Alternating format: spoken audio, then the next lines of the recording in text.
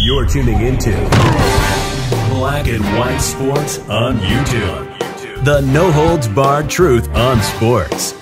The main event starts now. I'm back. Road Rants for Black and White Sports. Oh, we've got another entitled athlete. Another athlete from the Everybody Gets a Participation Trophy. You get a trophy. You get a trophy. Finish 12th? Yeah. Jerk off. You get a trophy.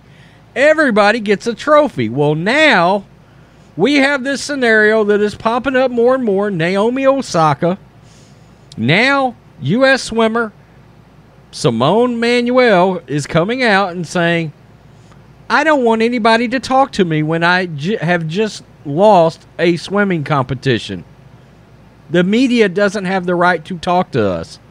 They should wait. Good grief. Let's get to this story. It is ridiculous. I mean, God, what's going on? Man, the lack of character from some of these athletes is downright appalling. U.S. swimmer Simone Manuel urges media to, quote, stop interviewing athletes after poor performances. U.S. Olympic swimmer and bronze medalist Simone Manuel took aim at the media in a series of tweets this week, urging reporters to, quote, stop interviewing athletes after disappointing performances. God. Manuel, turned 25, has taken issue with the post-race interviews at the games, saying in a tweet on Tuesday that those media appearances in general don't give athletes enough time to, quote, process everything. That's the point, Simone.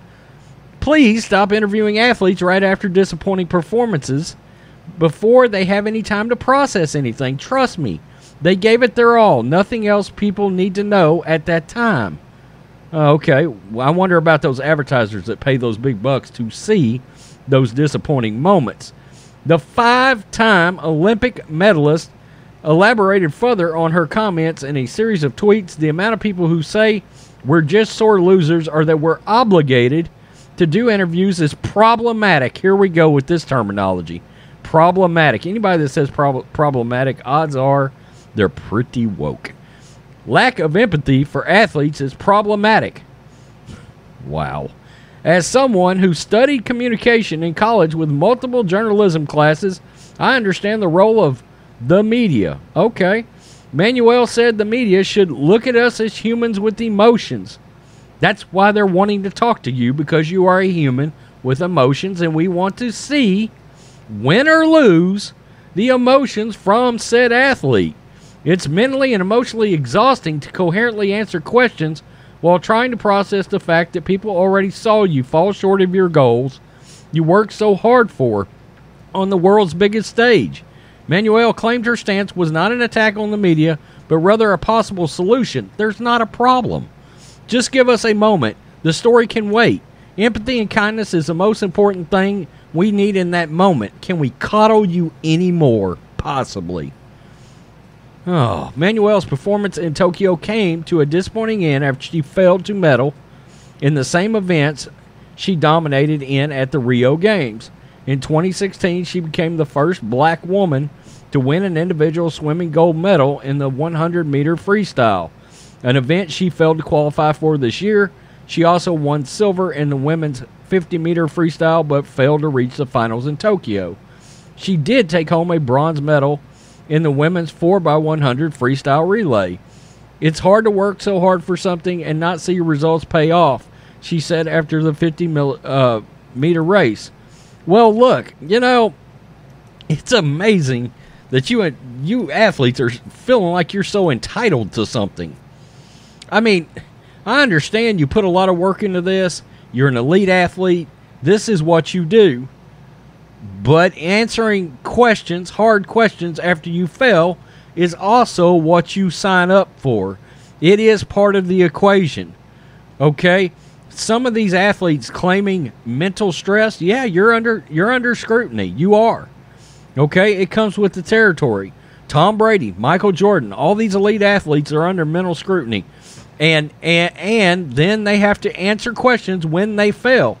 Baseball players, they make the Hall of Fame, and they fail 7 out of 10 times when they're batting at the plate. And then after the game, they have to answer questions. That's possible. Now they actually interview baseball players from the dugout during games. I'm not sure why, when this has been a thing for so many years, you athletes believe now you should be able to skirt around it. Wrong. NBC televises this. Sports is a reality show. I hate to break it to you athletes. It is just a reality show. Okay? It's the best reality show on television, or it was before all you woke athletes came along. And as part of reality television, we want to see the emotion, good or bad. That's why the camera in a football game always pans over and shows the coaches. That's why it shows close-ups of the players, or the players sitting on the bench, or Michelle Tafoya walks over and interviews somebody right after they get injured. It's part of what you sign up to do. And I'm not sure why all you new athletes, all you younger athletes, feel like you're better than everybody that came before you. You're not. Okay? You're not in the military. You're not putting your life on the line in the military. Police, firefighters, people that are under true peril and have to perform under truly stressful mental conditions that they have to take home with them. I understand. You compete, you get disappointed, it's terrible. Yeah, people are going to. That's how we feel empathy as a viewer to watch you. This is something Hollywood does now. They have these heroes, and they try to cram heroes down your throat without the heroes going through the hero's journey. That's what sports stars are supposed to do. You're supposed to go through the journey. That's the failures. That's the rises. That's the successes. How do you think people get behind you as an athlete? We want to hear what you have to say when you fail. That's part of the equation. Okay? If you want to ever be the greatest of all time, we need to see you go through some failures and build your character and build yourself up as an athlete and become legendary. Part of that is answering for your failures. It's just part of it. I'm not sure any of these younger athletes, many of them can ever be the greatest of all time in anything as long as they have this mental thought process. Suck it up. Look, we already feel like most athletes are entitled at this point. They feel entitled. You're not entitled to anything. If you don't want to be interviewed, don't compete. That's just my take. I'm getting sick of these from Naomi Osaka and Simone Manuel, and then Simone Biles decides she's got a mental issue and she's not supposed to have to answer for that, maybe, or come under scrutiny or criticism because you bailed out. Stop it. Come on. Peace. I'm out. Thanks for watching the show. Be sure to like, comment, and subscribe. Be sure to tune in next time on Black and White Sports.